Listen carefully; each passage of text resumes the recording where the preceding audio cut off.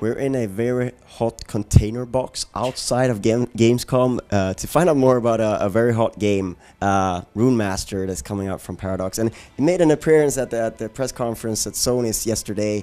It's coming out on PS4 as well. But let's start with sort of, because seeing this game for the first time really demoed here, I can really tell that it's so deeply inside of the Norse mythology, and it really feels like you're it's almost like you want to stick very true to it. So can you tell us a little bit about that vision for the game and sort of what sets it apart from perhaps other games that have been done in Norse territory?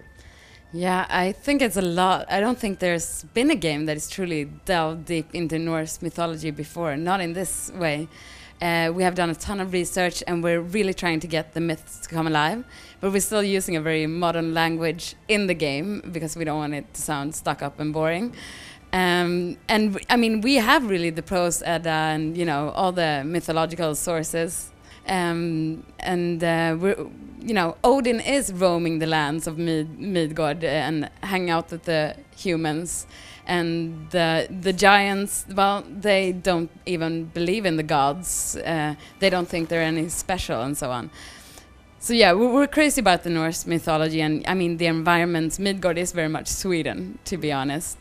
But yeah, we were really hoping to create an RPG that is based on the true foundation.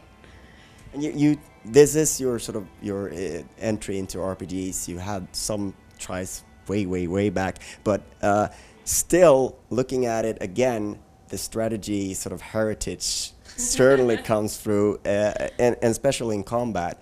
Can you tell us a little bit about the idea of that? You're not really using the sort of the trope of companions. Instead, you sort of have an army along with you. You have an army along with you that is only visible in battles. So on the map, you are alone as a hero. What we have done instead of having traveling companions is that we have created these reoccurring NPCs that are spread out all over the world, and they may, you know, gossip with you, they may ask for help, or they may tell you about what bigger things are in motion.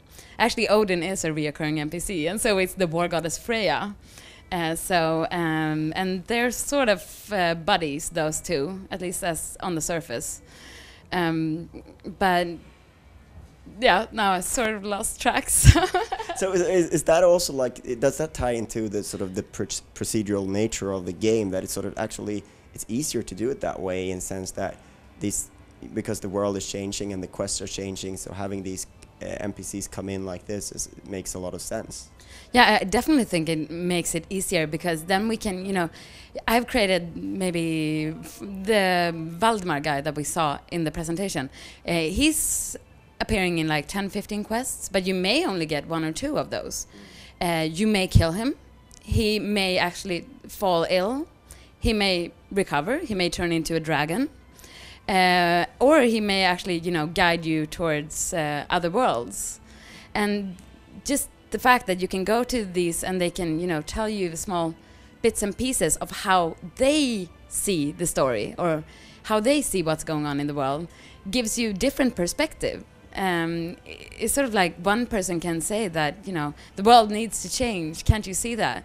And you trust this person because it's almost a friend, and then you go to another friend and he goes like, no, that's not true. So it's more lifelike in that aspect, that, you know, not all your friends agree on everything, and you need to find out who's actually telling the truth, or who do you agree with. Yeah. So what's the time schedule ahead? And you announced the PS4 version. Is that coming out at the same time as the others? That's the plan. Yes. PS4, PC, Mac, and Linux is at the same time. Knock on wood. And we're planning to release it first half of 2015. So that's the goal. We'll see, you know, if we can stick to that goal, but, you know, when it's ready and good. So. Yeah. Thank you so much for your time. Thank you.